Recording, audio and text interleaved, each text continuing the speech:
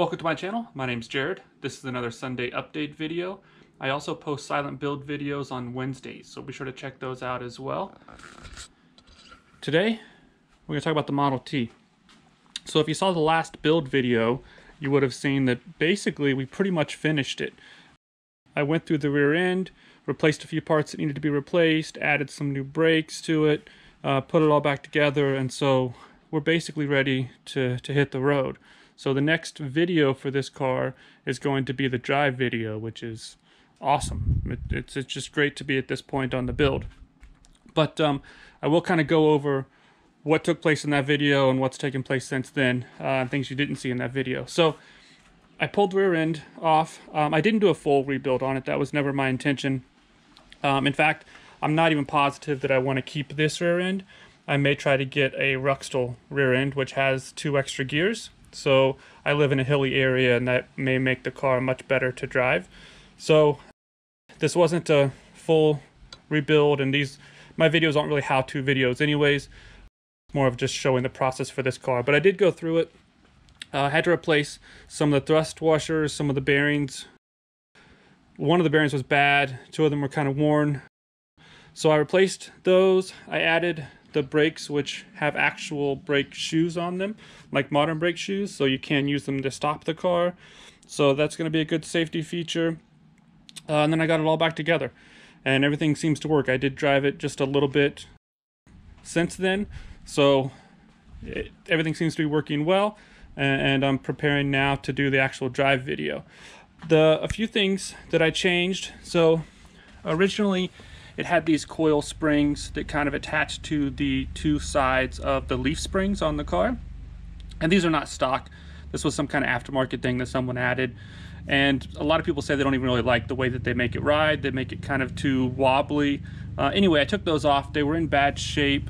The connectors were in pretty bad shape. You can see this one is really worn out, and this one's been repaired.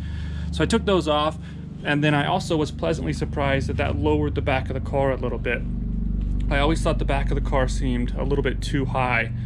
So that brought it down a little bit, maybe an inch or 2, but enough that I think it looks a little bit better. It doesn't seem to look as odd that the back end was so high. So that's all good. On the inside, I mentioned before the carpet and how much I didn't like it.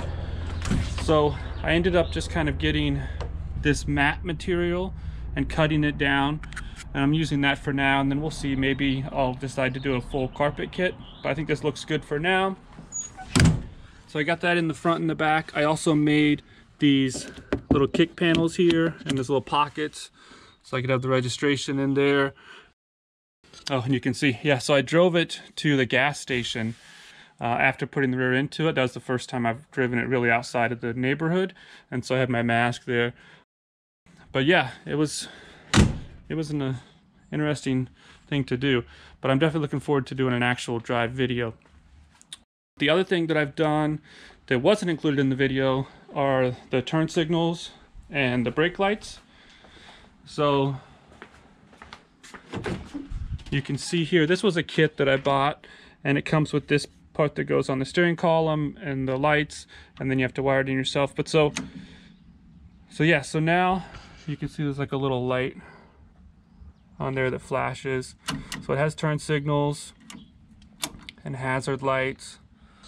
And then also there's a switch you install under here, and so it has brake lights now as well. But you can see I've got the hazards on now. So that's all good. I've got this wired to still be the tail light, which is basically just a running light. It doesn't have a brake light or anything. That's just your driving light. So if you turn the lights on, this lights up. But these 2 lights here work as the brake light and turn signal. So that'll make it much safer. And I don't think it looks that bad. It's not really that obvious. When they're not on, they don't really stand out. But when they are on, you have them there for safety. So that's all good. Oh, I also got these dash lights to work. I replaced the bulbs. So thank you guys. A lot of people pointed out where I could find those correct bulbs. So I got those, and that fixed that. I also hooked up the dome light. So I've got that working. So now almost everything works on the car. The horn doesn't work yet. I did install a horn button here, but there must be some issue with the horn. I don't know if it's just a bad ground or if I need to actually fix something inside the horn. But that doesn't work, and then the generator doesn't work. So I mentioned in the last update video that I bought that plate that goes in here and that I was pretty confident that that was gonna fix it. So I installed that, and it was pretty easy to do. Getting the generator in and out is easy, and installing that was easy to do. But there's really more that needs to be repaired on the generator. The bearing back here didn't sound that great. The wire, whatever those little coil wrap things are that are inside the generator, they didn't seem to be in that good a shape, and the wires coming off of them are not in that good a shape. So I put it back together thinking I'll just use it as it is for now, and then I'll replace it. But I didn't even get to do that. When I went to connect the wire back to it, it was sparking. There's definitely something in the generator is messed up. I must have messed something up, and now it's grounded, so you can't use it at all. But that's fine. They are supposed to be grounded if they're not being used. So like if this stopper was malfunctioning or whatever and you weren't using the generator, you are supposed to ground it, because if you don't ground it, then it can really burn itself up and cause issues. So it's grounded now, which means it's safe to drive. I just have it unhooked, as you can see, and I've ordered a rebuilt generator. So I'm just going to replace that, and that should take care of that problem. But right now, as long as the battery's charged, you can drive for a long time on the battery, because the only thing it's really running are the turn signals and the brake lights, because the engine runs off the magneto. So that's what's going on there. But yeah, basically, I mean, this thing's ready to drive and be enjoyed.